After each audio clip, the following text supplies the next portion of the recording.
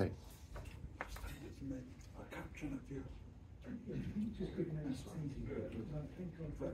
caption, that's interesting. And I think Lee just asked about captions. No, he just said he would caption that for me. Oh, fabulous. Good. Good evening, everybody. Comrades, brothers, sisters. Delighted to see you all. And thanks a million for coming to this particular Fringe. We've got some tough competition. I won't tell you what it is, otherwise you might all sneak out. But at the end, we might all be running over to the Cuba Fringe for a tot of rum. You never know. So thanks a million for coming. And this is the London Unemployed Strategies Fringe, and that's my project. And it's hosted at the TUC and funded by Trust for London. It's been going about 14 years. I've been in post about 2 years.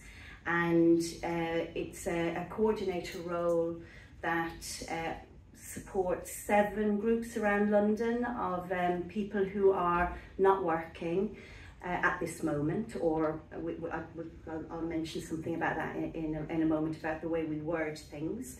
And it's peer-to-peer support, so people who are using social security come together in formal or informal settings, non-expert, very important that it's non-expert, and they help each other in whatever way is needed. It can be friendship, it can be benefit support, it can be going along to assessments with each other, and yeah, it's been really successful. Trust for London have funded it for 4 rotations, which is really quite unusual, and we're up for funding again, and it looks like they may fund us to continue, but it does need to diversify, and that's part of the reason why we're such a varied group here this afternoon. We have PCS, we have Angela Grant, PCS DWP President, newly elected, so we can have a round of applause.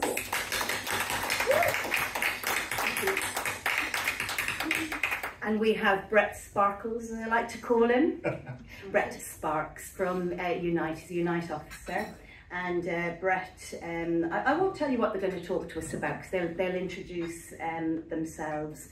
But the in-work benefits, really changing. So my project was very firmly for people who are not currently working, or who again, I'll correct my language on that, and maybe I'll correct it now actually, rather than saying I'll do it in a moment. I'm very sort of adamant that we should all reach our potential, and work doesn't necessarily need to be our potential. I mean, I said this earlier, didn't I? What about musicians? What about poetry? What about dreamers?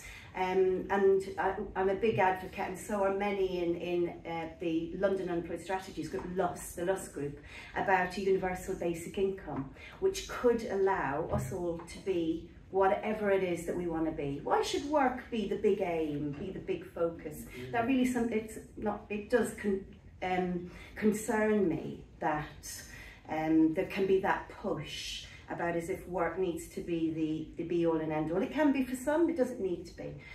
So the future of my project will be quite interesting, hopefully, on focusing on that universal basic income, about just the diversity of people, because, you know, there are people here in the room, so I've introduced the table. Here in the room, we've got representatives from some of the 7 groups, some of our volunteers. We have somebody from the GLA, we have the WEA, we have our Trades Council comrades, and there are many of you that I don't know, but hopefully during the question and answers you'll introduce yourselves, but a very varied bunch and lots of opinions. So the name of this Fringe is The Future of Social Security. We have a new Labour government. Will it make a difference? Will it make enough of a difference? How can we force it to make the difference that we need? It's all to be seen. Somebody said to me earlier, it's very early days, we've got to give them a chance. So let's see how we go. So the focus this evening is going to very much be on our 2 speakers. And during the questions and answers, I'm sure the volunteers from my project will speak up, and so will many of you. But without further ado, I'm going to hand over to our speakers. We've just got some people coming in. Let them grab a sandwich. Very welcome, everybody. And we're going to hear from Angela, and let me just say it's Angela Grant again for our new people that are coming in. And Angela's going to give an introduction, and then we'll run some videos. Okay, and thank you so much for inviting PCS along. I think it's really important that we do have a seat at the table. Certainly when we are in our group, in GWP group, we obviously implement social security. We are the department that works on social security, that challenges the ministers on social security. So it is important that we are on the ground in anything, we believe, anything that is happening within our communities, that we know about what's happening, and that we are working with community groups and with other unions and anybody we can to make sure that we can all push in the same direction to see that we have a good, decent social security system in place. So thank you for inviting PCS along to speak. I'll start by saying, you know, we work directly to government, and how disappointing it has already been. The Labour Party within their first 100 days, when they should be making inroads into supporting our communities, and what we have already seen is further, you know, attacks on our community. And I say that because we immediately in our union, we wrote to Liz Kendall as she became the new minister for the Department for Work and Pensions, and we asked, one of the things we asked was for her to immediately remove the benefit cap, the two-child benefit cap, and we have seen that the Labour government have no mind to remove that benefit cap. They have the ability to lift thousands of children immediately out of poverty, and they have refused so far to do that. And then we have seen the attacks on our pensioners, where, you know, cold weather, the difference between cold weather payment and warm homes payment. We're going to call it cold weather payment because it is a cold weather payment, although it's the warm payment that our pensioners should be entitled to. We are looking at you know, citizens of this country that have given their lives in work, they have paid tax. And rather than see Keir Starmer make the difficult decision of taxing the rich, he has made what he believes is a difficult decision to take warm weather payments away from the most vulnerable in this country, because our elderly in the winter are the most vulnerable in this country. We have seen the numbers of deaths from cold, from hypothermia, and yet he has taken the opportunity to go for the low-hanging fruit. That is not a difficult decision. He was on the news yesterday and he smiled as he said it, bit of a nervous giggle. You know, we have to make difficult decisions. That is the easiest of decisions, isn't it? So there is real disappointment from our union, and I think we can see it right across our communities in what this Labour Party has done so far. We never expected them to be the cavalry coming over the hill to save us all. I think there's a lot of us that had mistrust in the Labour Party. We know that, and I'm going to use this right and left wing here, because we know that they have moved to the right. And I am seeing, certainly since all of the, you know, you'll see what happened in Liverpool last week with the rise of the far right, we're seeing that, again, that left is becoming a really dirty word. People are saying it's those lefties. What our communities are failing to realise is that they are left. They are the people that want to see socialism. They are the people in their houses who want to be able to pay their bills, who want to make sure that the rich are being taxed, and that there is, you know, that money is shared out, that the wealth of the country is shared out so everybody benefits from it. They are, by default, left, but they feel that they are right. People that are so left, they're sitting in poverty saying it's all these lefties that are doing it. And it's this rhetoric, isn't it? This rhetoric and this propaganda that we have to challenge, and we have to keep busting those myths. So we have seen, you know, Keir Starmer, we didn't expect him to give us the best of everything, but we did expect to see something from this Labour Party. And we are still waiting to see something. Early October, you know, they will be talking about, you know, what's happening with our pensioners early October. And somebody said to me, but what can we do about it? You can write to your MP, that's what you do about it. You can lobby your MP, because again, we've got people in our communities thinking, you put your cross in a box, your MP goes and does the job, And it's not that, is it? We have to keep pressing those MPs and telling them that they work for us and we want to see what they are doing. So we wrote to Liz Kendall immediately, and I'll just give you a flavour of the things that we asked for. End to sanctions. Of course we want to end to sanctions. Labour Party introduced them. Tories made the most of it and started punishing people worse than ever, to the point of death by sanction. We have asked the Labour Party to remove sanctions. We want to see an end to that punishment. We want to see a service that has real support at its heart, fully funded, where we can support communities. We want to see real reform of a return of the social fund. The social fund has been put out into city councils. It was then ring fenced, and then the money disappeared. What do you do if your kids need a new bed and they're sleeping on the floor? You used to be able to go to the social fund, and the social fund would provide that payment. We want to see social fund move back into social security. But the biggest thing that we want to see is a complete overhaul of the system. When we hear talks of ending universal credit, just stop it. Stop universal credit. That at the time is not the best thing to do until you have something to put in place of it. Because if you just remove universal credit without having any safety net, where does that leave us? So yes, we want to see an end of it, but we want to see a system put in its place that will work for everybody. So we've spoken to a number of our members, as you can imagine. They bring the worst stories to us. And a couple of members that work on the universal credit system were telling us about what happens with the work capability assessment. When those assessments are happening in PIP, and they also happen for universal credit to see if members should be in the health group. I think that sounds awful. Some of the names that they have for some of these groups in DWP, it just doesn't sit right with us. But they have people that are on the health journey, as they say, which means that if you're sick and or you have any kind of disability, underlying condition, you'll be put in a certain group. And what is happening? They are asking, the department is demanding a sick note. So immediately you have somebody that has a disability, they're not sick, they have a disability. That is their authentic self. And they're told to go to a doctor to get a note to say what it is that is wrong with them. There's nothing wrong with them, so stop saying that. Again, it's that language, isn't it? If you're disabled, there's something wrong with you. It's back to that medical model rather than the social model of disability.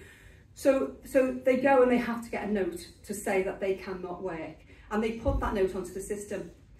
Because of the delay in the system time, if that person doesn't get another sick note in 4 weeks, they are thrown out of the health group and they are put into the intensive work search review. And that is where the problems start happening for people that have disabilities. So when that happens, where does it leave somebody that cannot go into the job centre 10 times, as is happening with this new procedure? They can't go in every week for 10 weeks, every week for 13 weeks, because they are incapacitated. They cannot, attend the office. What happens to them? They're sanctioned, they become homeless, and they end up on the street. And that is what we need to stop, and that is what PCS want to be doing on the ground. So we've written to Liz Kendall. I think it was 4th of July, or maybe 24th of July, we wrote to her, and we're still waiting for a response, strangely enough. But we have found out just this morning, we did some good work with Alison McGovern when she was the Shadow Minister, and she wanted to make a little bit of a name for herself, to say all the things that she wanted to do. And she was working with PCS, she was in on the ground. Since she became Minister for Employment, we've heard nothing from her either. But we have just found out that she will be attending one of our job centres on Wednesday. And we're trying to get a little bit of a welcome party for her at one of those job centres on Wednesday. I was hoping it was where the guards would be on strike, because we're in the middle of a strike at the minute as well. Our G4S guards and PCS are taking strike action now, and it's a fantastic action that they're taking. So we were hoping that it would be in the middle of the strike and she wouldn't be able to get in. We weren't going to tell her, just to let her turn up with the office closed. But it's not, it's a co-location office, so that it's a job centre within a city council office, so the doors will be open. So we have to try and make sure we have a welcoming party for Alison McGovern at that job centre in Blackpool. Not sure which one it is yet, but we will be finding out. So that's pretty much where we are at the minute. We're looking at, you heard Jerry Hunt saying that there were 630,000 economically inactive people that are sitting pretty much intimating that they are sitting sponging off the benefit system. And what they want to do is get all of those people back into work. The number, I think, is greater than that. I think it's more like 700,000.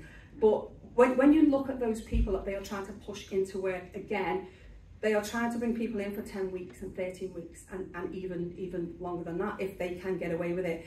But what we know is that that was happening under a Tory administration.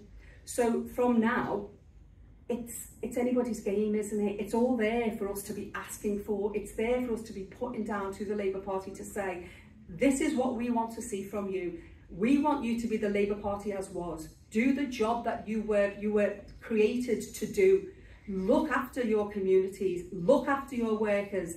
And we did slide into our letter, you know, if you help people, if you give people some money, put money in the pocket of those that will spend it, not those that will put it into their bank account. That is how your economy will work. Yeah. If you want to fix your economy, give people some money to spend. Mm-hmm. Let's not see all these shops closing and, you know, supermarkets taking over from every single corner shop. So you're pushed into paying the prices of the supermarket, and the corner shops cannot survive anymore. Let's give some people money in their pocket, and it's a win-win, isn't it? People are you know, they've got money, they can buy food, they can be healthy, they can be productive, and those that can work will work, and those that cannot work, tax will be paid so that those people can have some support from the system that is there to support them. So I could go on forever, as you can imagine. But I'm going to leave that there for now. They're the main points that I wanted to get across. But I'll finish by saying how important, you know, as I did in the beginning, how important it is for us all in these rooms here to stay involved with each other. Make sure that whether you're in a union, whether you're in a community group, whether you're a member of TUC, wherever you may sit in your community, please, let's all keep in touch and let's make sure that we are the cavalry. We are the people that will be the vanguard of the communities, and make sure that we are putting pressure on our MPs and on our governments to bring about real change. Thank you.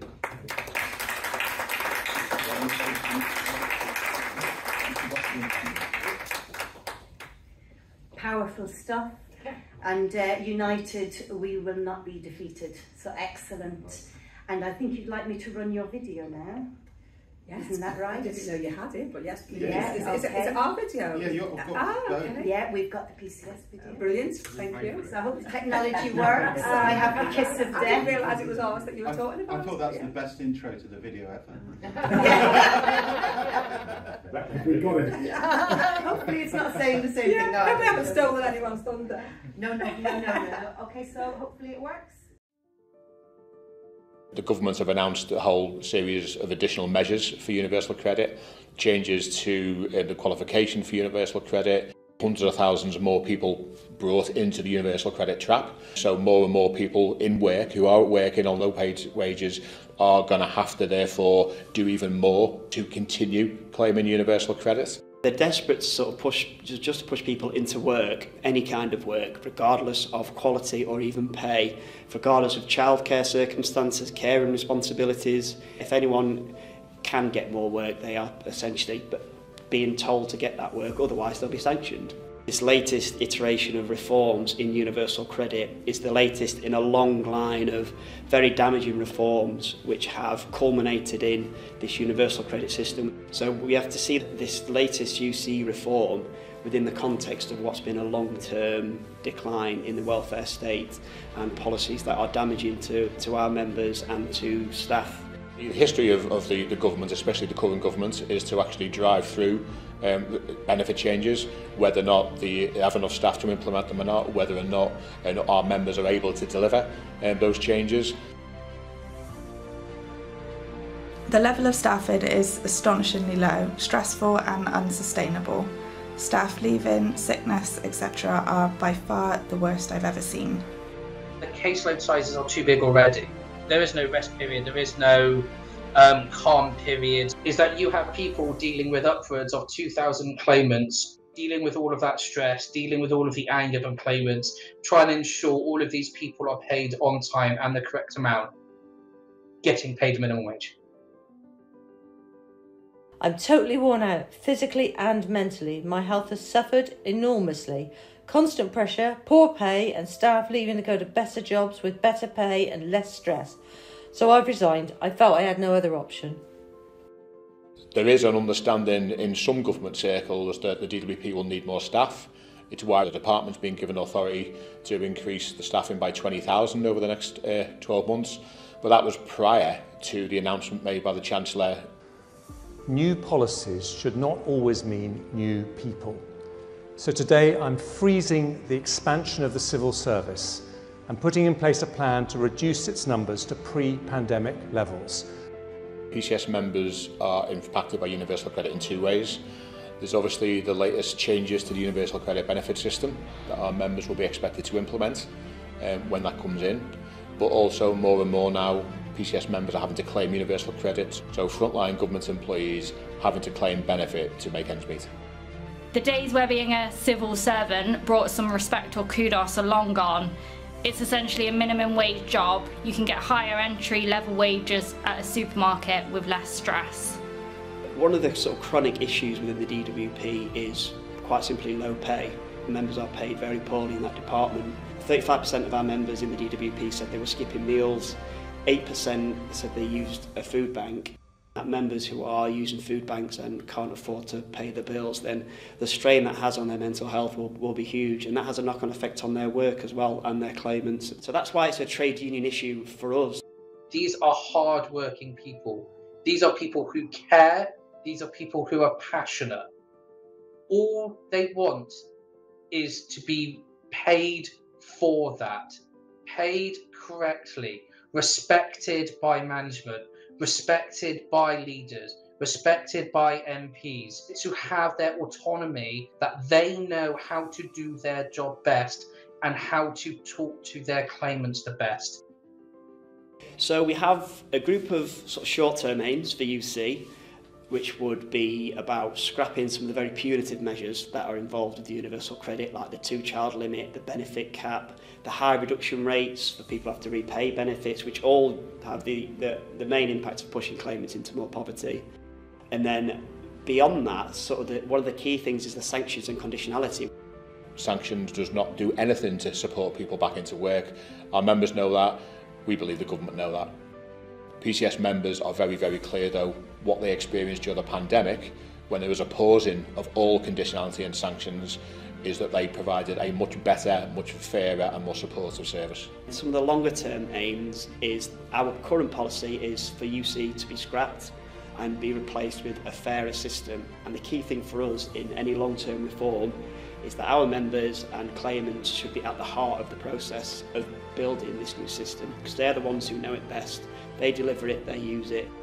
We've had great support from MPs, the Labour Party, SNP, Green MPs in the past, and we'll be working with them in the future. Because we believe now is the time to campaign to say these changes are not workable, they are not fair, they will increase conditionality, they will increase the risk of sanction, and that will not be anything other than detrimental to those who claim universal credit. The message that we need to continue to get across, and PCS is determined to work with the Unite community, with Disabled People Against the Cuts and other campaigning organisations, is to make sure that we could campaign for a proper, fully resourced, fair and supportive social security system for the lowest paid and the hardest hit in society.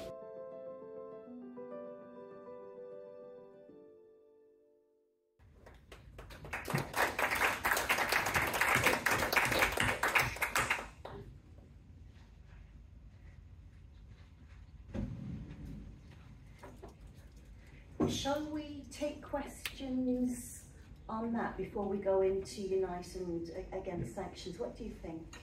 Any contributions on the PCS position and demands, which I don't think many of us will disagree with? Any questions or any contributions from the floor? I would like to say just one second. You may not have been the first hand, Carmen. So we have 2 hands. So go ahead, Terry. You were the first, and we have 3 hands. So we've got Terry, Carmen, and Lee, and then we'll also Matt. Thank you. Go ahead, Terry. Thank you. And maybe introduce yourselves so we know who's in the room. I'm Terry McCaul and I work for the Tynemere Centre Against Unemployment in Gated. For me sins, I worked for the National Career Service for about 3 years before I started this job. And what really horrified me was the workload of the job centre people. I had the luxury of interviewing about 4 or 5 people a day, doing CVs and all that with them. The people who I was sitting next to, the work coaches, were seeing 27 or 30 people a day. Now, you know, if you work 7 hours, 24 a day, is that right? So it's 444 hours, minutes. That works out at something like 12 or 13 minutes, plus a couple of minutes to do your paperwork. Now, if you're 5 minutes behind, and that happens regularly, these folk just can't get through that work.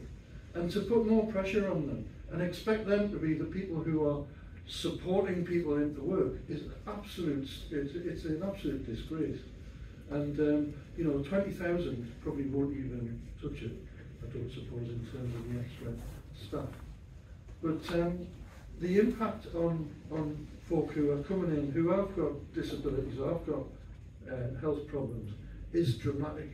You know, I saw a couple of people actually having grand mal fits in the office. People who were like clearly very vulnerable, and who have been forced to come in because of like this sort of pressure on them to be looking for work. The guy, people needed to be in hospital. You know, the state of people that you see coming into the job centres, the plight that people are in. And, you know, when I heard that this candle had been put in place, I thought, Jesus, shit, and a little wee donkey. I mean, that just shows you what to expect. You know, this is somebody who is, what do they call them? Liberal, was it liberal economics people? Yeah, that way of the Labour Party. There's a poster we've got on the store of a meeting in the early 1930s in the big market in McCaul, a meeting of unemployed folk who were about to march on a hunger march down to London. And on the banner it says something like work or full or a full living, something like that. And it says, you know, we want a 7-hour working day to soak up unemployment. We are still fighting those same battles nearly 100 years later. And if the Labour Party doesn't deal with that situation, it's preparing the ground for more explosions like we saw a couple of weeks ago. Because you can defeat fascism by giving people a fighting lead about what they can achieve if they organise and fight themselves.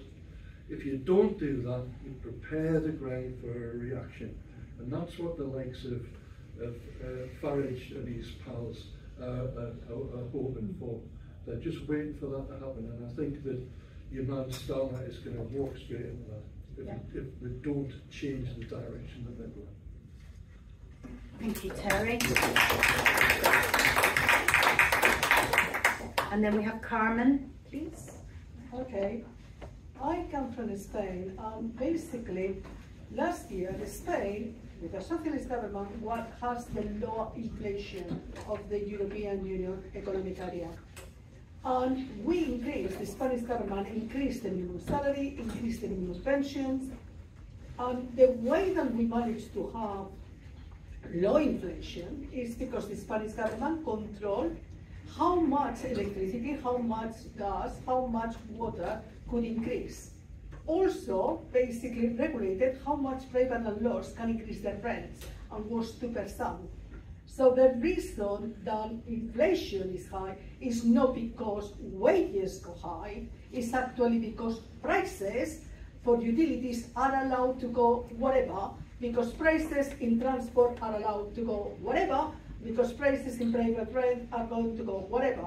So actually government regulation works. And I take on the comment that you have made, Angela. Trickle economics don't work, because you can have a person with a lot of money. Doesn't mean that he's going to buy a pair of shoes every single day. Doesn't mean he's going to buy a shoe a single day. It doesn't mean that he's going to have 9 meals a day in a restaurant. It's a limit to what a person with a lot of money can have. But if you put more money, because you pay better wages, then it's people that can afford an extra pair of shoes, people that can afford to pay for a gym, people that can afford for places, and it's about having a balance. For example, now in Madrid, that is the biggest community, you can go on 1 day a week, you can go to the cinema. If you are unemployed, you can have it a free ticket, so you can access culture. You can visit museums, please. You can, inside the communities, in your autonomous community, you're unemployed, you can travel free. So if you are, for example, in the Basque Country community, you can travel from Bilbao to San Sebastian free of charge if you are unemployed. So you can go to, to interviews, you can go to whatever. You have free prescriptions for everybody. So what the Spanish government is moving towards is universality. So no matter how much you earn, you have free prescriptions. It's free prescriptions for everybody. It's free meals in schools for everybody. And I think that the Labour Party should reclaim universality. And a good way of reclaiming would be to reintroduce child benefit to everybody. Not to have child benefit mean tests, but to everybody, and to properly fund child benefit. So, okay, you don't want to go against the 2 limit caps. Fine, don't stop the 2 limits cap. But if you increase child benefit to everybody, for every child, that you can fight poverty and perhaps, keep it a semblance that you are not giving, to the underserved, these people that keep having kids and blah, blah, blah. Because there are families that are in there that are not getting it. That is when you create the tension. Why they get it, I don't get it. Why they get it, I don't get it. And if we have universality as a policy to introduce, that would be helpful. Thank you, Carmen. Lee? My question is in 2 parts. One around universal credit. Obviously, universal credit in a system, as you know, doesn't work. But what people don't seem to realise is that it has a knock-on effect. When you talk about the government wants to do the work capability and stuff like that. But access to work, the backlog on that means that people who are disabled and they're being forced to go to work, smaller companies won't employ them because they can't afford to pay. I work for Royal Mail. At the moment, I'm to reapply for my access to work. Luckily, Royal Mail is paying for that at the moment because they know that they can afford it and they'll get that money back.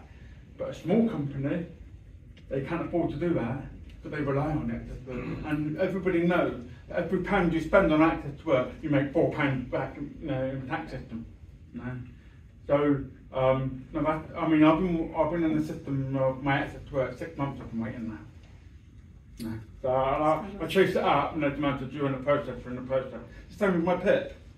When I was on disability living allowance, I had to go to court for it, and I am disabled. I got given it for life. When they transferred me over, I've now got to reapply for 2 years. My condition ain't going to get any better. So, that's part one. So we need to get this government understanding that the issues that are faced are issues that shouldn't be there. They weren't there before the Tory party got in and brought universal credit in and put all these small little things in place. Most of it, lifetime guarantee, stuff like that, and they were like legal things that were in there before the Tories got into power. They need to bring those back, and that will reduce the sanctions on a lot of things.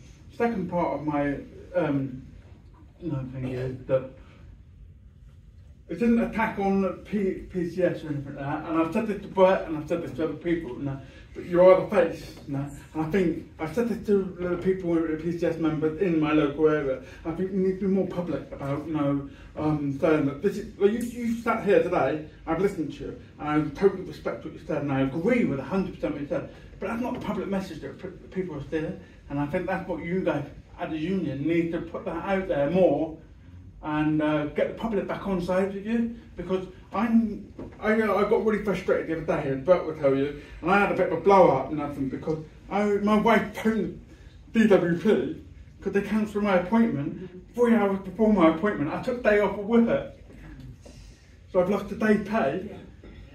And I don't know. I mean, the bloke actually had the cheek on the phone to say to me, "Why you claiming benefits if you're at work?" Because rent and everything is through the roof, my wages don't keep up with it. So, but I had a bit of a blow up, and then we had a conversation, didn't we? And then, but like I said to these guys, you guys are the public face, that's why you're the villains. I think you need to be more public and say, look, this is what we're trying to do. Like you said, you spoke to Lake Kendall. If you were being more public about that, the public would be more on your side. And they probably would stand with you. And then put more pressure on Labour now to actually go, hang on, we need to the public on side with you guys and the workers.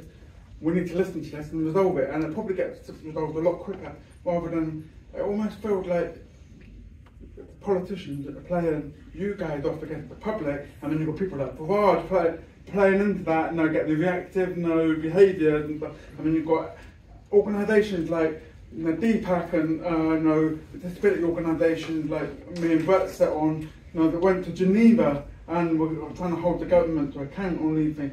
All these two groups seem to be playing off against each other rather than working together.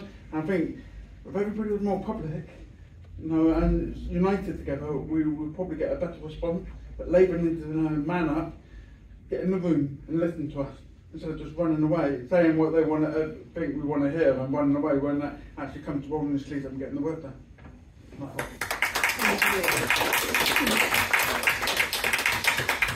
Thank you, Lee. Well said. And then Matt, and then we'll hand back to Angela. Hi, my name is Matt Poynton. I'm the president of the WEA, Workers' Education Association.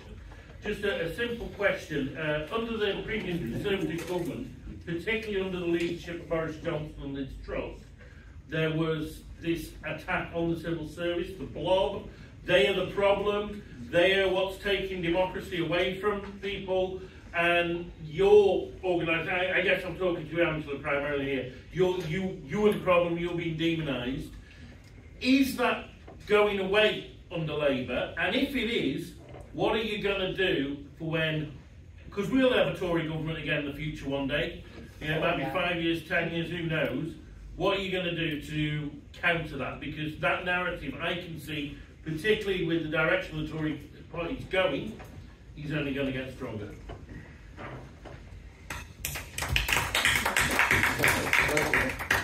Angela, Mike would like to make a contribution, ask a question, and then we'll hand. Some of it is a kind of statement and observation, really.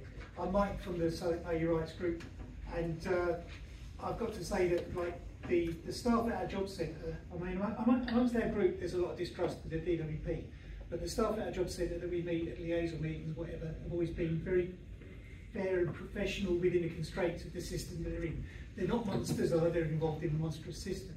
I think the issue that we've had mostly with our members is that it's the contractors and the outsourced assessments that play the hardest and unfairest. And there must be some incentivisation in the way that those contracts are set. That they're given sort of free, they're either given free rein, or they're told there's the contract and whatever you can make out of it is yours as part of the gravy. They get bonuses. It's a difficult situation that you find yourself in, but I think you've definitely got to try and reclaim that ground. That the public service element of the DWP failings, everything's got failings, but the public service element of the DWP is definitely worth fighting for.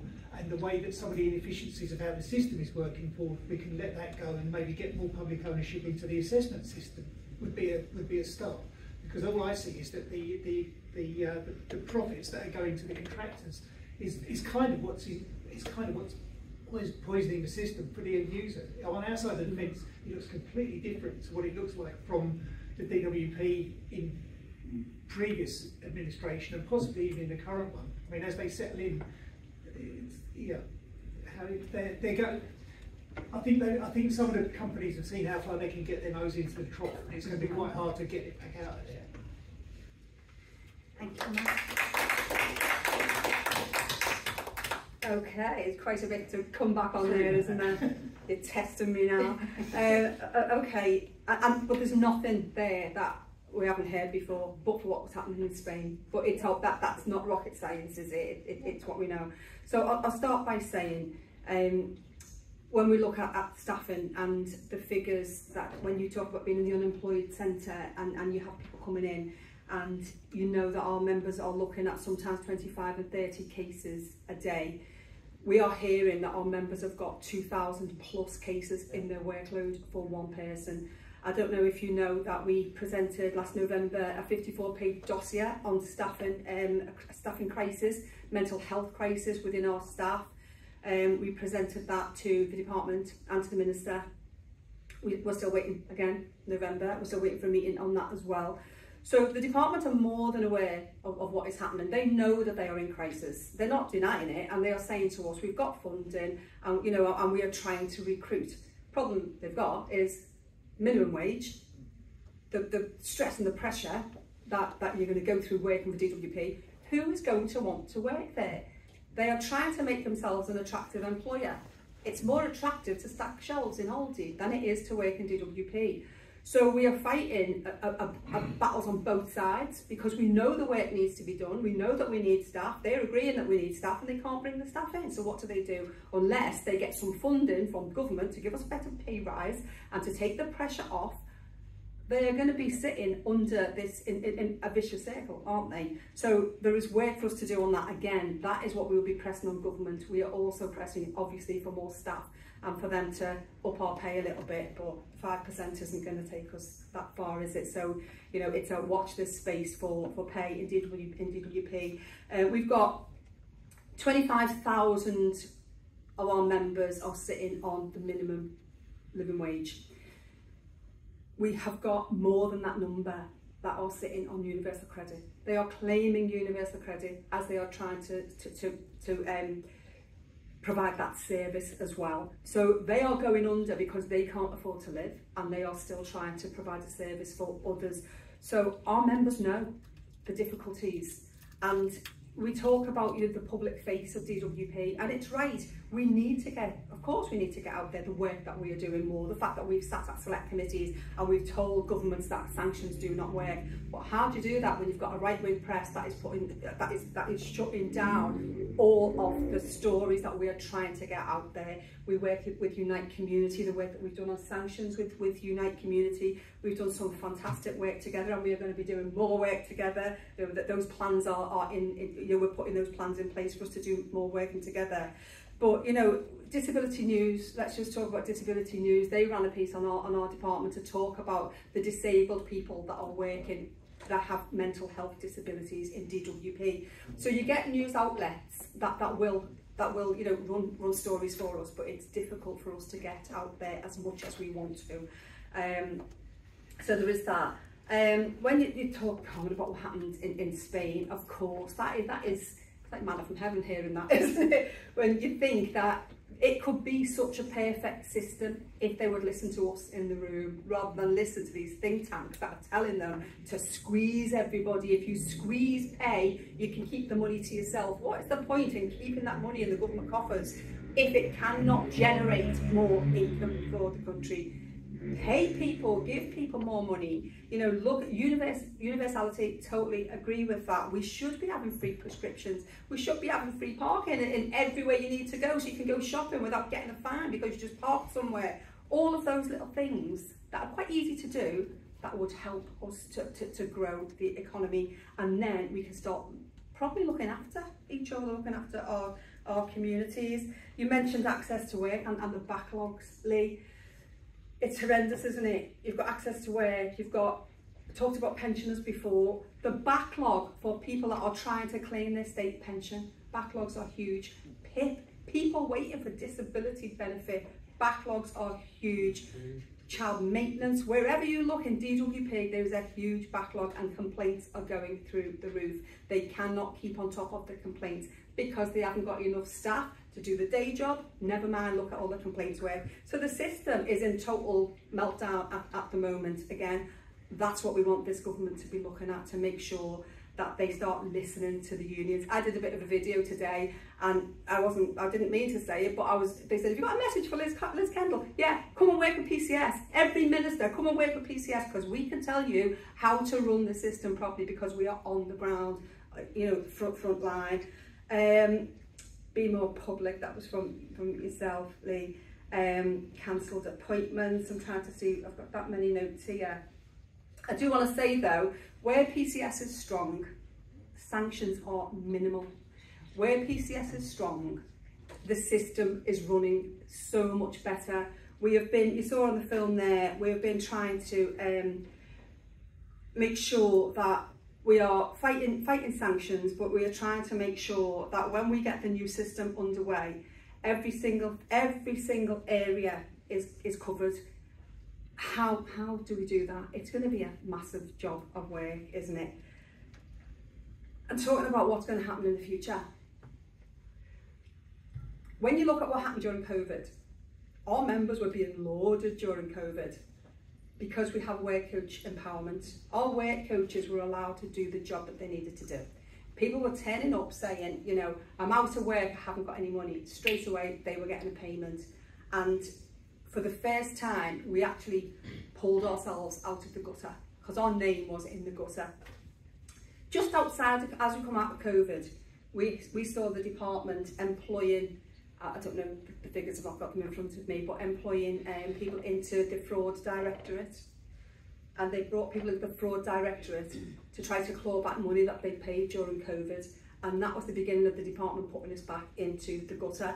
So when you say, how can we keep ourselves, it's going to be difficult, isn't it? But if we can work with this Labour government now to put in place a proper social security system and take away all of the bad things that the Tories done, all of the punitive measures that the Tories done that move back to the medical model, blaming people for having a disability, bringing people in for assessments every year or every 5 years when they know that their conditions are not going to get any better.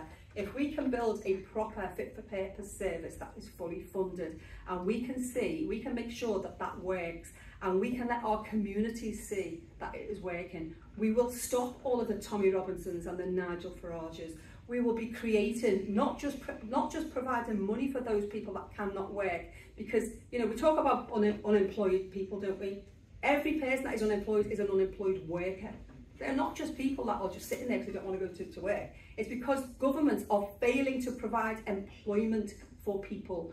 So we can make sure that we are looking for after every single unemployed worker at the time they're unemployed. Look after the sick, look after the disabled, look after the elderly, look after our children who are our future. Give them some free milk back in school. Children are, you know, rickets is on its way back. How can that be in the 21st century? So there are ways that we can do this, but we need to make sure that we fix it now while we can, while we have the Labour Party here, and let our communities see that this is what happens when you have a government that is listening, that looks after its citizens, and when we have a civil service that is fully funded, that we can actually be proud of. A civil service that is not sold off to the highest bidder, because they're still trying to DWP are still trying to bring in outside, you know, going out to these agencies to try and fill gaps where they can't. We look at we've got people that work in the digital on digital processing, and because DWP can't pay them the market price, they go outside, bring people in, pay that contract rather than pay their own staff. How can that be right? So there is so much work that we can do to fix this. But it starts today, and it starts with Liz Kendall, it starts with Alison McGovern, and it starts with Keir Starmer. So we have to put pressure on those people to fix the system now and make sure that it stays fixed.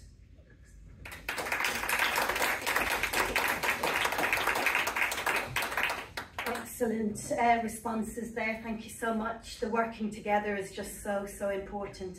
And as you'll know, there are coalitions springing up all over the place.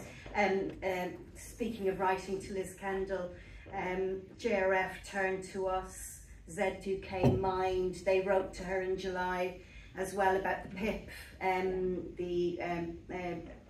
the idea that the proposed changes to PIP. And what we need to do is join together and elevate our voices. And as we know though, the trade union movement can sometimes be it can be hard for sometimes the unions to come together and work. And that's what the left do sometimes. We fragment whereas the right wing, as we know, stay somehow united and bypass us and fill the gaps. So hopefully, you know, united, we will get this Labour government to do the right thing, because as we all know in this room, if we don't do it quick, the far right are ready to swoop. If you just look at the vote share for the last couple of Labour by-elections, down 20%, you know, they're barely hanging on really, and that void is where the far right are going to swoop in. But I'll be quiet now because we're about to hear from Unite. And I'm handing over to Brett Sparks, so a round of applause, please. I don't think you want the video first, no? No, I'll speak first, and we'll finish off with the video. I think that makes sense, doesn't it? First off, I want to just give you some figures, guys, because the first one is going to be 2022. And that was the year of the mini-budget, the disastrous mini-budget, when the then Chancellor introduced a raft of changes to universal credit, which meant working claimants were then brought into conditionality. That has affected over 1 million working people. 77% of those affected are women. 28% of them are disabled or have a disability or a long-term illness. There are 7 million people now in this country, 7 million workers who claim universal credit. That is 20% of the entire British workforce. That is a shocking statistic, isn't it? You know, we've had 40 years of neoliberalism, and what we've got is we've got the working class now, the working poor. That's the fact. The fact is, what we're doing is, you, me, and everybody in this room are subsidising bad employers who refuse to pay a proper wage. And what is happening is that those workers are forced to attend the DWP and ask for a handout. That's appalling. If a company can't afford to buy its supplies, it's not a functioning company. So why is it that if a company can't afford its labour, it's bailed out by the state? I don't understand that at all, in one little bit. I'm going to talk about how these changes are and what they come in and how they're going to affect working people. What will happen is that over 1 million people are now being moved into conditionality stream. So all that means is that they may need to attend the work coach once or twice, 1 week or fortnightly, right? Those meetings can take place during their work time. They have no legal right to rearrange those meetings if that fits in their work time. In fact, they've got no way of contacting the job centre. Right? If they turn up 5 minutes late for that meeting, they get sanctioned. If they can't get the time off work to attend the meeting, they get sanctioned.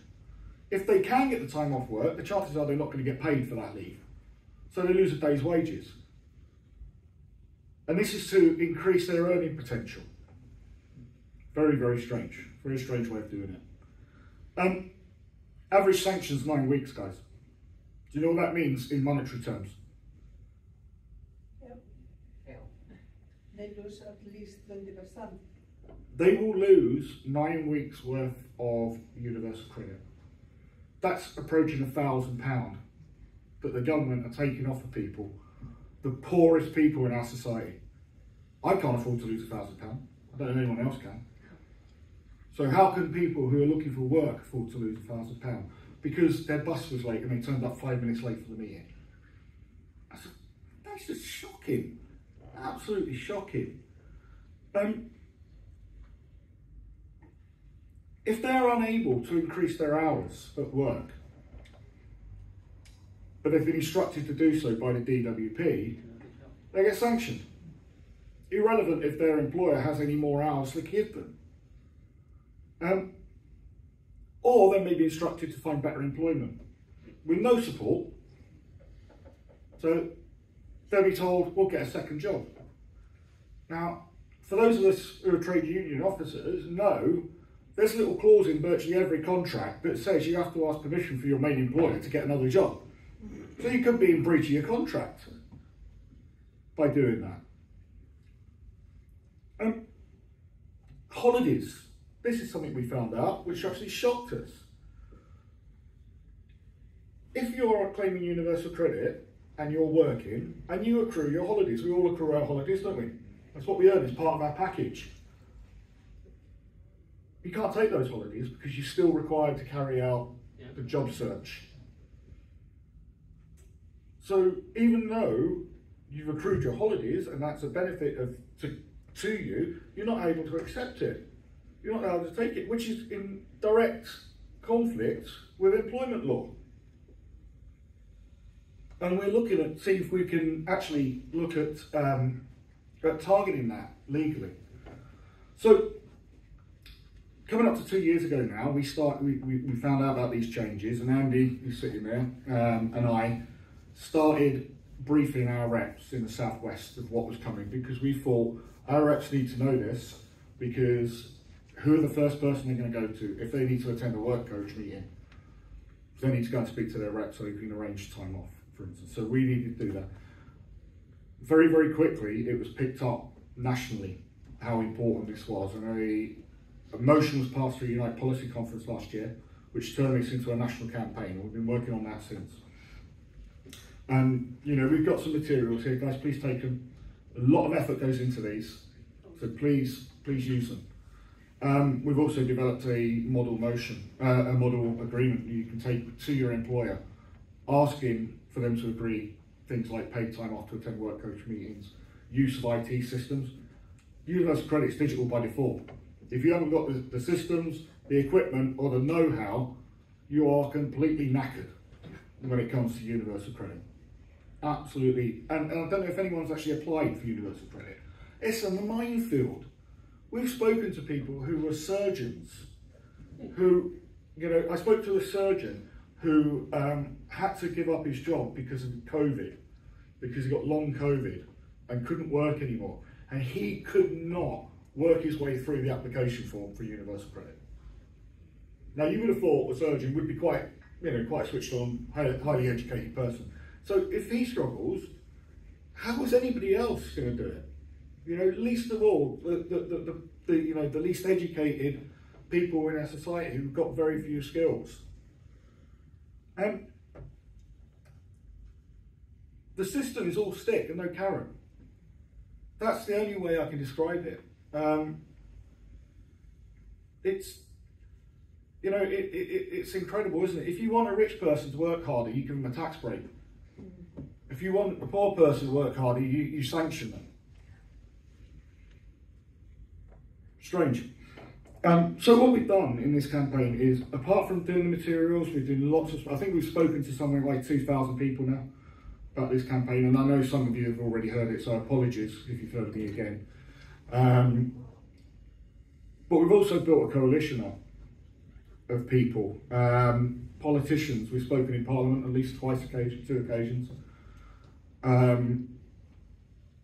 We've engaged academics.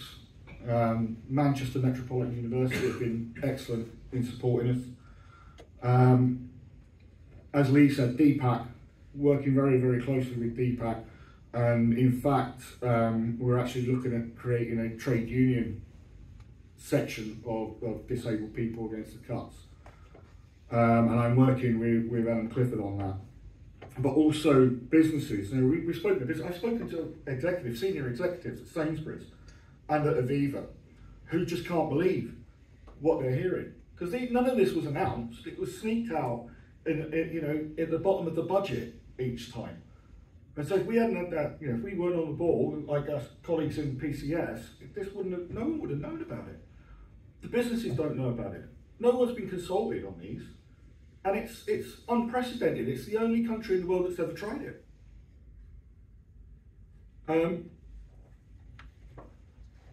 But other trade unions as well, and I really can't say this highly enough and commend PCS. I think the work that PCS and ourselves are doing together has been absolutely fabulous, and we can't do it without them. And so I thank Angela and Martin for their support in this. They've been brilliant, but we've also got other unions on board. Equity have also been excellent. I think I've spoken to no less than 6 general secretaries about this. Andy's spoken to a few more as well. Bakers Union are on board, ASLEF are on board, RMT are on board. There's lots of different unions across the spectrum who are supportive of this campaign. To give you some idea about what this actually means is, if you're in work and you earn less than £892 per calendar month and you're claiming universal credit, you will fall into this conditionality. And that works out on average as well, so it's really, really, it's terrible. It really is. It's just let's just beat up the poor people again. That's the only way I can describe it, And they're, as Angela said, they're backed up by their right-wing rags, like the Daily Mail and the Sun and the Telegraph and the rest of them, to kick people while they're down. We need to change this. We need to change this, we know these people are the experts on this. If they're telling us it doesn't work, you've got to listen to them, haven't you? We know this is completely unworkable. Businesses know it's completely unworkable. Academics know it's completely unworkable. The only people who don't think it's unworkable is Liz Kendall. So we need to do that. And I'm just going to finish with one question for my colleagues in PCS. Is just under a year ago we spoke at I spoke at an event in Manchester which you guys attended, and at that time DWP was saying they needed to employ 20,000 work coaches in the next 12 months. So it's nearly 12 months. How many of those have been employed? Drop the truth. No, lie to us. Do you want the truth? Okay, so DWP have done some massive recruitment. Yeah.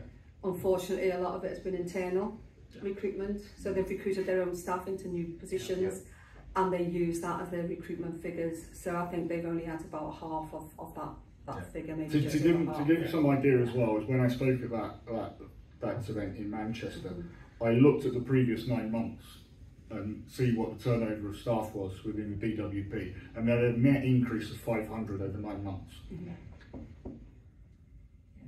And that's what happens when you're paying people minimum wage, and those people have to rely on universal credit to be able to survive. So, thank you, comrades. I hope I didn't depress you too much. I think we've got a bit of a film now, haven't we?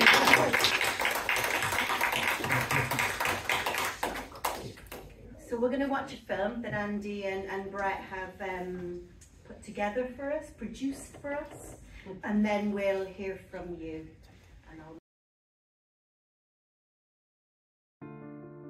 Members come to us now asking for financial support. That has increased dramatically. There was another rep. He was saying that 2 days before payday, he had ran out of electric. There was nothing he could do.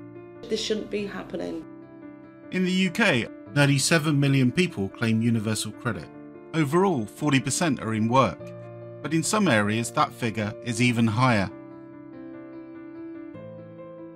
Under new rules, part-time workers who receive in-work benefits will be required to increase the number of hours they work. Those working 18 hours or less per week on the national living wage will effectively be treated as unemployed.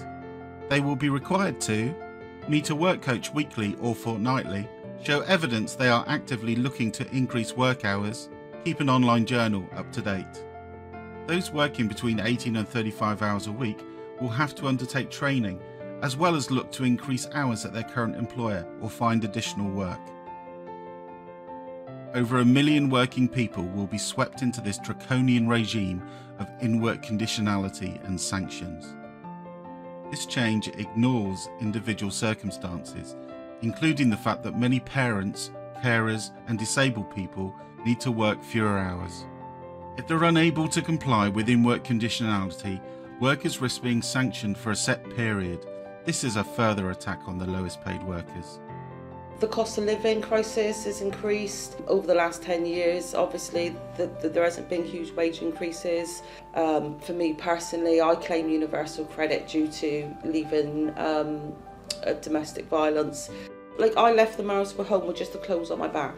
Claiming universal credit was a minefield. To claim universal credit, I had to prove that I was a victim of domestic violence. I had to give police records of cautions that was issued to my soon-to-be ex-husband, my solicitor's letters, my wages. I had to prove everything, and it was really quite degrading putting your whole life in front of someone you don't know, for them to decide whether you can get universal credit. I get universal credit to help me pay my rent. So, I mean, I'm grateful, I'm very, very grateful. Without that, I wouldn't eat, but it doesn't stretch. You know, it's hard month to month. And I don't have any credit cards, TV packages. We're really cautious, but still, you know, it is a struggle. I choose peace over finance. So I'd rather be safe and my daughter be safe. I always keep thinking, if the universal credit stops, what's going to happen to my daughter and me? Where do we go? You know, I've got the biggest contract I can have in my job that I do, so there's no more that I can do there. But actually this last 10 years of austerity is still affecting us. I don't think there's anyone that I know probably that isn't struggling. Some sectors are far more significantly impacted than others. We've discovered that about 75% of people affected by these proposed changes are women. And in some areas of the economy, for example, the finance and legal sector, that rises to over 90%. So it singularly disadvantages women in work, and of course it also disadvantages disabled people as well. Many of whom will be part-time, so they again will be disproportionately impacted. 700,000 lead carers of children have been hit by conditionality changes, 340,000 of which are working, and over 27% are disabled.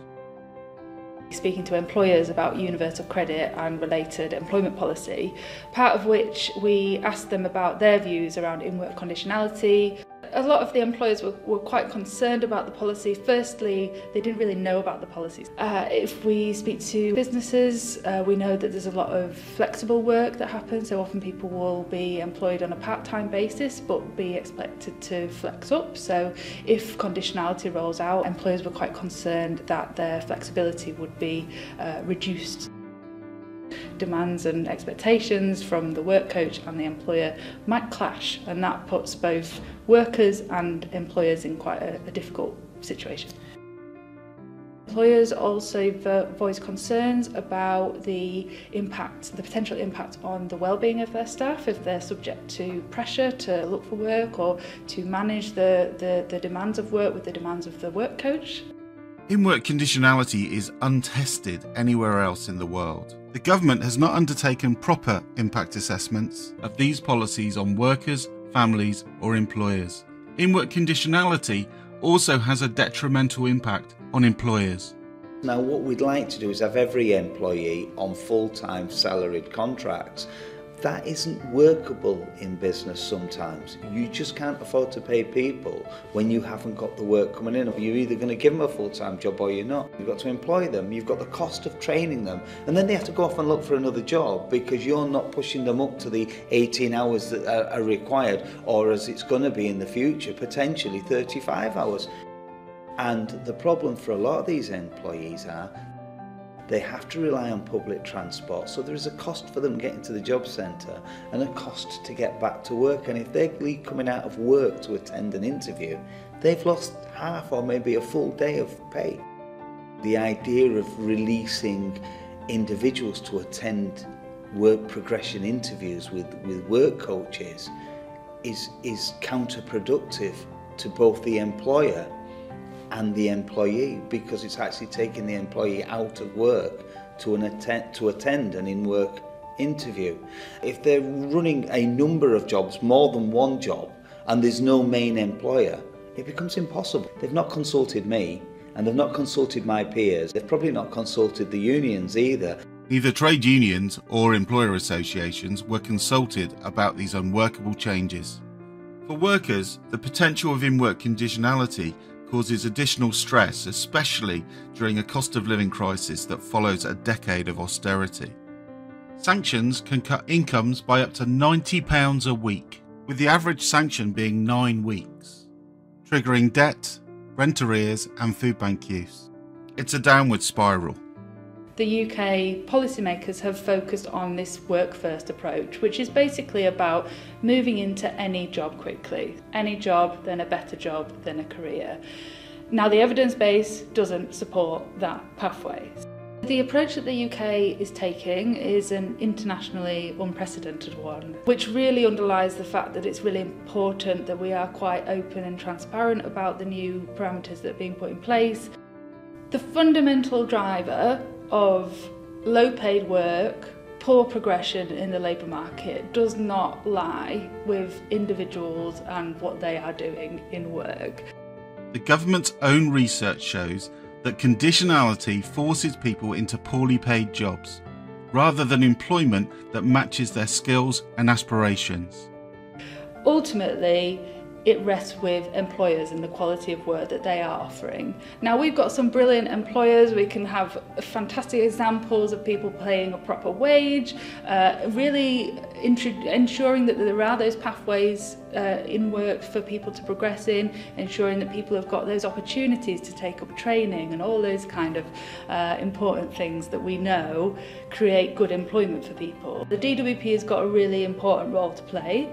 But also we need to be joining up with other departments who work with businesses or who provide childcare or training. So it's really important that we don't operate in those policy silos, in as much as the same way it's really important that we don't develop policy without all the people who are impacted. The DWP's own evidence has shown that increasing in-work conditionality has minimal impact on earnings. It's time to rethink how people are supported to progress in work. In terms of the in-work conditionality, it horrifies me, and I'm afraid it hasn't been fully thought through. The idea that you encourage people to apply for job after job after job, that costs us money, it costs us resources. We're a small business. I haven't got time to go through 50 CVs. I want the job centre to find the right person that fits the bill, who has the capabilities and can apply for the job. And I can then make sure that we take on the people that really are suitable for what we're offering. We need to be able to encourage people to have a choice about which direction their life is going in. Once you've done that, you will get your in-work progression. There's no need to sanction people. Just put them in the right job and in-work progression will come naturally. It needs a complete rethink. As a union, we hold true to this view that for a business to survive, yes, of course it's important that they're profitable and successful, but the employees are part of that success. And the basic premise of working is to give yourself a decent standard of living. If these changes are successful, is that we will worsen that. We will not make work pay, and we will actually discourage people from wanting to be paying their taxes and working. This will again worsen the situation of people on the very lowest of wages and conditions. But when you go from working when you're 16 and you work hard, and I do work hard, to struggling, it's tough. We all at some point need a bit of help, you know, and there shouldn't be these caveats to that help, and there is so many caveats to universal credit. Those in work will be impacted by the proposed changes to universal credit. This will impact every single MP and every constituency in every sector of the economy. So all the trade unions are impacted. but it impacts people in the community as well. And that's why it's important that we all stand together. Say no to in-work conditionality. End it now.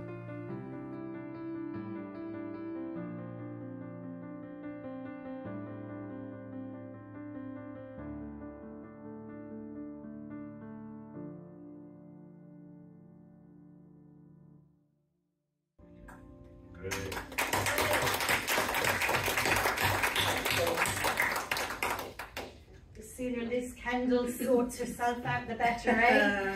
Hey, comrades. So over to you. Any questions? And so we've got Catherine, we've got Lee, and Kevin. So Catherine, go ahead. Yeah, thanks.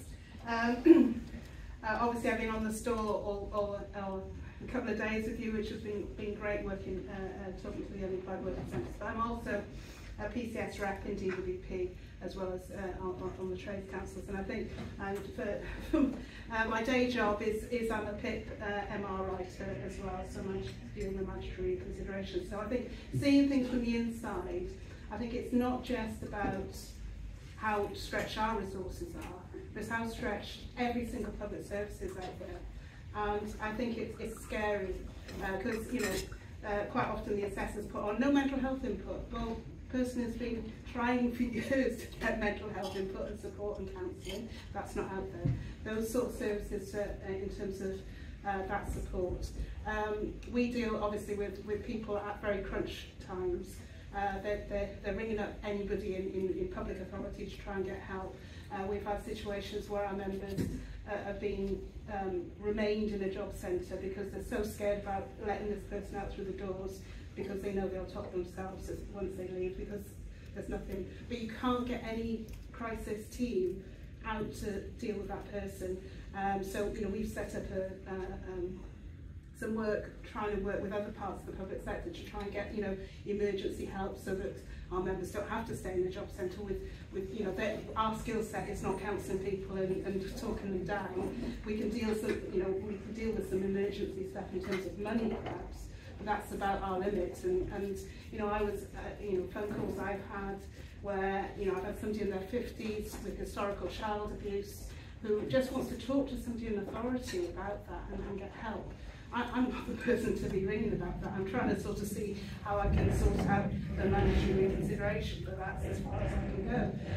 But trying to get help for people, and we've been raising this as trade councils as well across public services in Wales, in terms of what do we need to provide a good standard of living for people. We need to get people out of the benefit traps, so they need to be above all the things in the welfare charter about decent income, so you're actually above benefit levels. Nobody in work should be on universal credit.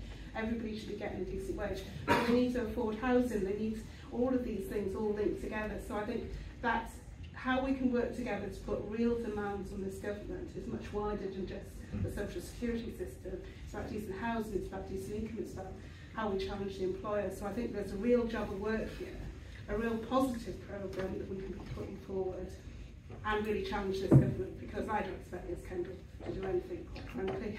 She isn't even replying to PCS, so they're not meeting with us. So, I think there's a job of work here, but, it's our demands and the communities are behind us. And I think if we address it in that sort of way, in a very public way, how we all work together, I think we can really make a real difference and push this government. Thank you, Catherine. Lee? I think you're in a great point about the figures, the numbers, but also I think you've missed something. You talk about like employer pay and stuff like that, but what the other side, the flip side of that is that there are people like me who are, I'm a full-time worker, but because there is no social housing and I can't afford to buy, private rents are going like that. Are being pushed up by estate agents and private companies. It didn't help it led to trust economy, making mortgages virtually impossible. So many people that I speak to on universal credit are claiming for the rent support, just to fill that little gap, 200 quid a month, whatever it is. And now we're being penalised working because we can't afford to buy houses, but there's no social housing as well. So I think that's something that needs looking at as well. Yep, no, do you want me to come back on that? Maybe just wait for Kevin, right, and then Kevin, over to you. Thank you. Round of applause for Lee, 'cause that was really.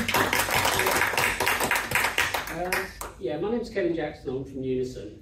I work for a very small charity where I specialise in giving people benefit support who have neurotypical conditions, and I think we really need to look at the scale of the problem.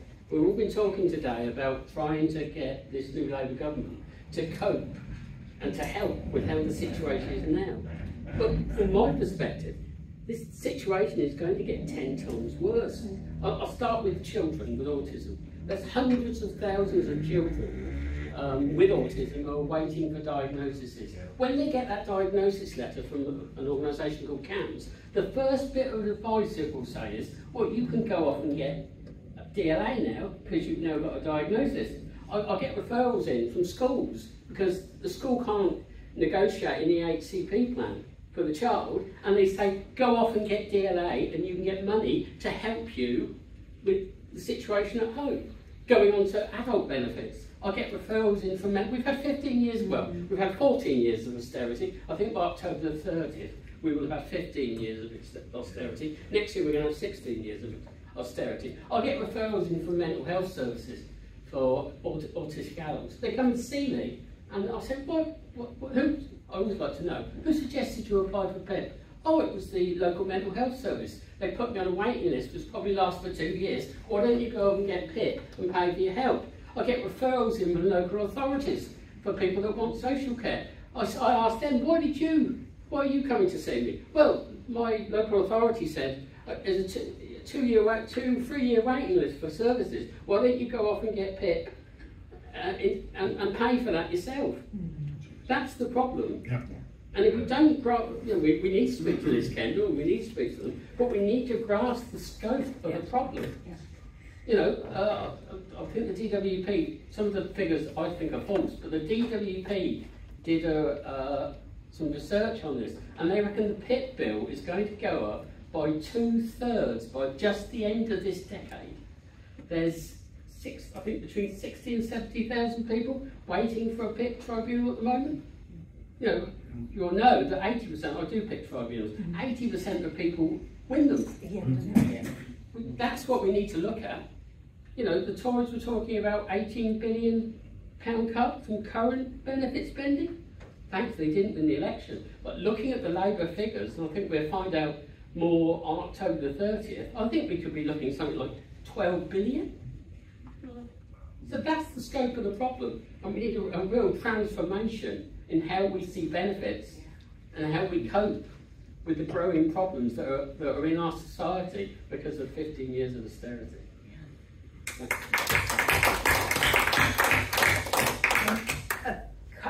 Carmen, go ahead, please.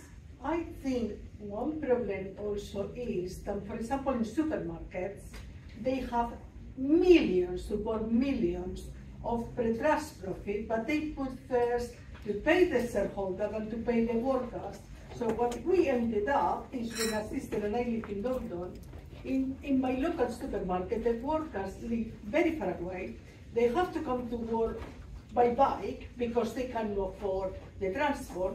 Housing is very expensive, and what we have in London is a big car sensibly wanted to put rent controls, and Keir Starmer saying, no, you cannot put rent controls. So that is absolutely a disgrace, because what we are having is a system in which public money raised through taxes go through private pockets that are private landlords, that basically some of them are appalling.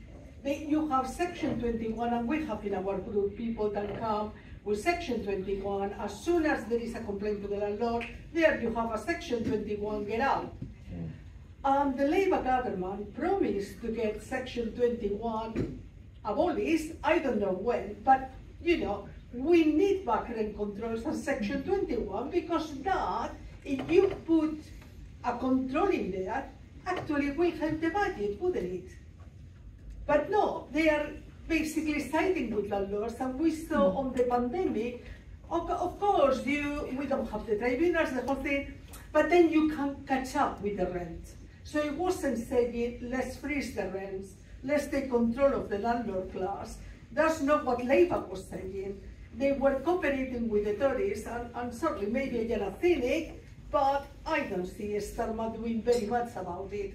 So we need to support the trade unions. I think it's the trade union movement, by starting with the communities, that we can make a difference, that we can start pushing this government. If we are relying on Starmer, this kind of what help us. And I'll just hand back to Brett. I think all four of you are saying the same thing, aren't you? Effectively, society's broken. Yeah. That's what we're looking at. You know, recently they built some new houses where I live in Wiltshire, but they weren't social houses. They weren't affordable houses. You know, they were brand new houses, 3-bedroom houses going at £750,000 each. You know, no one in their little town could afford to buy them. You know, so we need council housing, not even social housing. We need council housing, a massive council housing program of building. That's just one of the many problems we've got in society. You know, I think we're heading on October 30th. I think we're heading to austerity 4.0 or whatever it is. I can't see the Labour Party doing anything because, quite frankly, they're following exactly the same policies as the Tories. Economic policies. They've tied themselves into these ridiculous fiscal rules, which give them no manoeuvre at all. So how they're going to support working people? And I just, you know, it beggars belief. You know, if we look at, you know, we looked at the austerity, but it goes back further than that. This goes back to 1979 and the introduction of economic policies that, you know, it's a good example, guys. I grew up in the 1970s and 80s. Now, when I was a kid, 40 hours of labour was enough to support a family. Now, we're lucky if 80 hours of labour can support a family. That's effectively, you, me and everyone else have become 50% less wealthy than we were in the 1970s. And rents were capped until Thatcher got rid of the rent. Yeah, absolutely. And the billionaires are increasing. Yeah. Oh yeah, they've become billionaires now, aren't they? So basically what we have is the transfer of plus value. Basically they are stealing from the workers. Well, and that's you know, what we need to be clear about it. Absolutely, All you know. this profit that billionaires are making are stealing from us. Yeah. Privatisation is a transfer of wealth, isn't it, from the poor to the rich? Yeah. It's as simple as that. Yeah. Now, in terms of all these problems, now, I'm good, but I'm not Superman, all right? So I make no apologies for the fact that our campaign is quite narrow, because we needed that to pinpoint in, so we needed that so that we could get some traction. If we open the campaign up to take up in all these things, we won't get anywhere. You know, it's as simple as that. You need to know what your goal is to win a campaign. And if you don't know, that's why most campaigns fail. Most campaigns fail because no one knows what they're trying to do. Yes. You know, so we need to, so we make no apologies for it being tight. You know, if I could solve these problems, believe me, I would. But maybe I'll go on to the next one after I've won this one, who knows? No, we have to start somewhere, but we have to win it. Yeah, absolutely. So, comrades, we're coming to the end of the Fringe. We're just coming up to 7:15. I just really want to thank Angela and Brett. Round of applause. And a huge round of applause for us, for you, for us together. I don't want us to walk away feeling doom and gloom, even though it is very, very concerning. We are the many. And we, sometimes you need an enemy, don't you, to mobilise. And with the Tories in, we kind of kept hoping, oh, we'll get a Labour government. We've got a Labour government now, and we can see if it's going to happen or not. And I don't think our scope for patience is going to be very broad. And all I can say is the big charities, the big voices, the big trade unions, everybody's getting angry. So let's get ready to fight, stand together in unity, and we will win. Solidarity, and thank you.